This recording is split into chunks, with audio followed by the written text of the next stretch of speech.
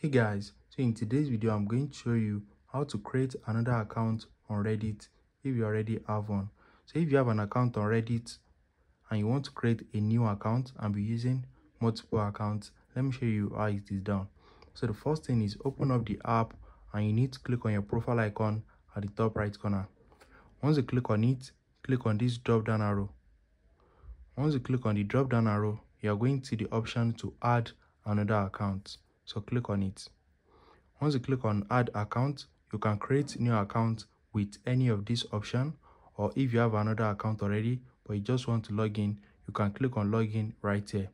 So once you've created or logged in the account, if you want to switch from one account to another, just click on this profile icon and click on this drop down arrow. Once you click on it, you can now select the account and it's going to switch to the account. If you found this video helpful, smash the like button and subscribe.